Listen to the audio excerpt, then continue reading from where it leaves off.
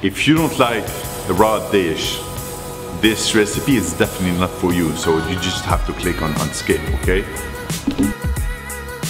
Hello beautiful people! Today's recipe is a steak tartare. Guys, you definitely need to buy your meat from a reputable store. For this recipe, I'm gonna use tenderloin. Why I'm gonna use a tenderloin? Tenderloin is very lean, it's very tender, it doesn't have any marble. You need to ensure there's no silver skin at all. First of all, we're gonna start by dicing the tenderloin, as you can see in the video. So be careful, they need to be very small and diced properly. Second, we're gonna dice the onions. We're gonna chop them very fine. I don't need really to explain. I'm sure you guys know how to cut an onion. No? So we're gonna bring a bowl, add some crushed ice, then we get another bowl on the top, and then we're gonna work with the steak tartare, okay? Because we want it to stay cold and fresh. Now, we're gonna add the chopped onions, chopped gherkins, chopped capers, chopped chives as well. On the top, we can add some fleur de sel. I love fleur de sel, it has really good flavor, okay? Then we're gonna add some olive oil.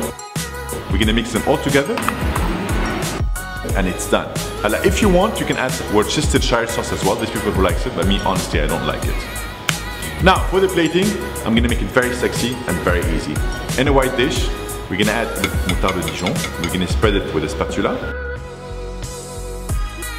We're gonna add the cylinder on the top. Again, we're gonna add the steak tartare. We're gonna remove it. Quail egg. A toss on the side. We're gonna add the sakura cress.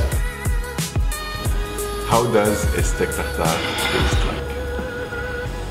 It doesn't really taste bloody because you know it's raw meat, so you think it's gonna taste bloody. It doesn't taste bloody at all.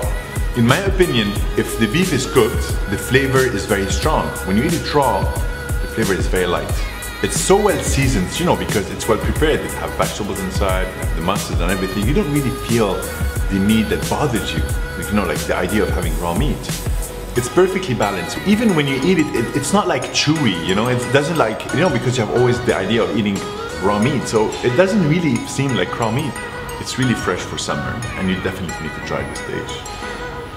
YouTubers, I hope you enjoyed this recipe. Thank you very much for watching.